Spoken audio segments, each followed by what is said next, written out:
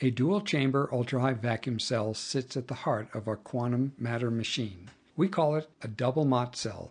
It's about 30 centimeters in height.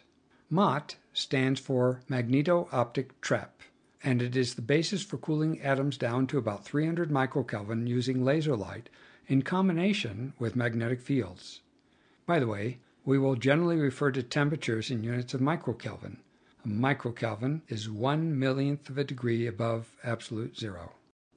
The lower of the two chambers is a two-dimensional, or 2D plus, Mott cell. The upper chamber is called the 6-beam, or sometimes 3D, Mott cell. Small vacuum pumps sit in the structure between the two chambers to maintain ultra-high vacuum in the cells. The upper and lower portions of the double Mott cell are connected by a small aperture, which allows the two chambers to sit at slightly different vacuum levels. Magnetic fields required by the 2D Mott are provided by a set of permanent magnets, while the magnetic fields required by the 6-beam Mott are provided by a set of coils.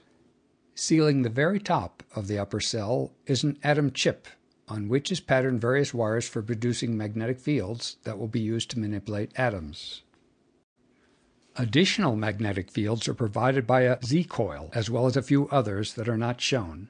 Finally, a small loop of wire serves as an antenna that emits radio frequency electromagnetic field.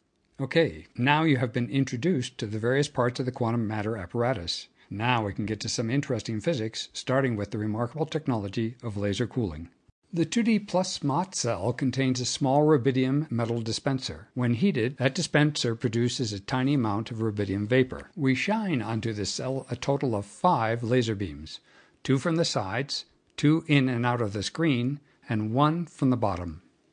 The laser light has a very precisely tuned frequency that is matched specifically to rubidium. The laser light is incredibly effective at cooling the rubidium. It causes it to form a small cigar-shaped jet in the center and along the length of the 2D plus Mott cell. This jet of cooled rubidium makes its way through the aperture and up into the 6-beam Mott cell. For the upper Mott, we supply an additional 6 laser beams, 2 in and out of the page, and 2 pairs angled in from the sides. You can see a cloud of very cold rubidium atoms arising at the intersection of the 6 laser beams. At this stage, the temperature of the atoms is approximately 300 microkelvin, in other words, less than 1/1000th of a degree of absolute zero. A remarkable fact is that at room temperature, these atoms would be moving at about 300 meters per second. Within the Mott, they are traveling an average of about 30 centimeters per second. To cool the atoms, the laser beams are applying a force of about 1,000 Gs. In other words, 1,000 times the force of gravity. Pretty amazing, don't you think? Now that the atoms are trapped in the 6-beam Mott, we're going to skip a couple of quick steps that use lasers to further cool the atoms to about 30 microkelvin. Let's zoom in to take a better look at what happens next. After collecting several 100 million atoms in the Mott, we extinguish all laser beams and hold on to the atoms in a magnetic trap produced by coils. We're ready to move through the sequence of steps to produce a BEC. The first step involves magnetic transport of the atoms up to the chip, then capturing them on the chip using magnetic fields produced with electric currents through the chip's conductors.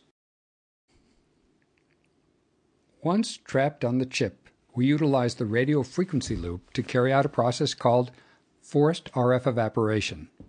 This process removes the atoms with the highest energy from the chip trap, causing the ones left behind to cool, much in the way that a cup of hot soup cools as water evaporates from its surface as steam. As the atoms cool, they will suddenly undergo a phase change. Indeed, a collection of them will collapse into a single quantum state. This is the formation of the Bose-Einstein condensate.